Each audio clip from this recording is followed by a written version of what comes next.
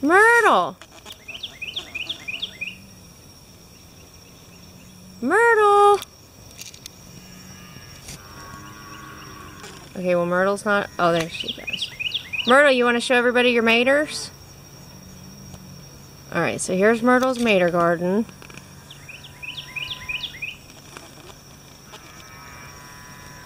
And this is the old gate that I dragged over from the barn. And I planted cucumbers up underneath it. And they have popped out the other side, just like I planned. Then I have a border of sunflowers and basil and marigold.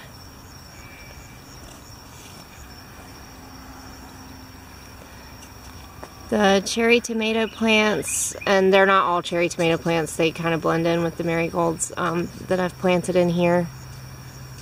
I intended on doing a Florida weave with these. I'm not quite sure if that's gonna stay that way. If I can come across some more fencing, I think I might cage them, because those are some serious cherry tomato plants.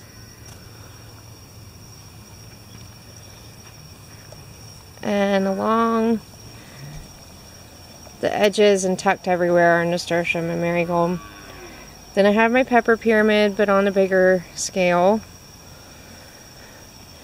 And they are doing really good too. And some basil everywhere. And actually this basil I started over in Beyonce's place. But after realizing I had started and was growing way too much basil, I moved it to where it would be more benefit. Then we have our Roma tomatoes, which are doing really good. And then we have our bigger tomatoes.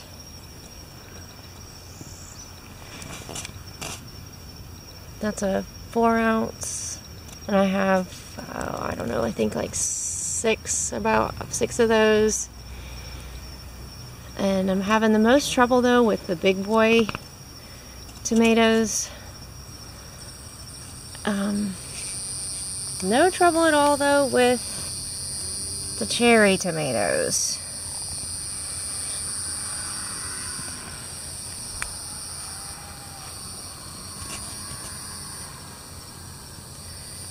And then I added this raised bed to the end, and I have some things I still need to stick in there, as you can tell,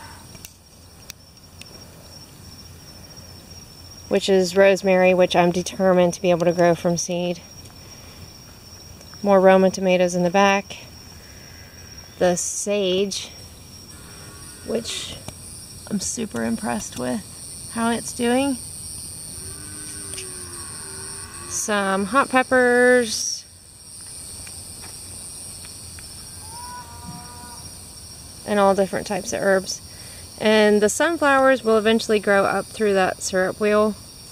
And I'll use the syrup wheel as kind of support for them. It'll also help shade the plants around it a little bit.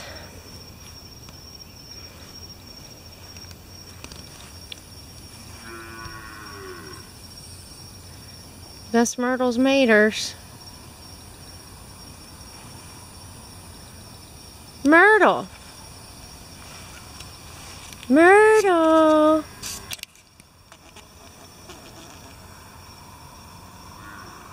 Myrtle's enjoying some fresh hay and some sweet feed.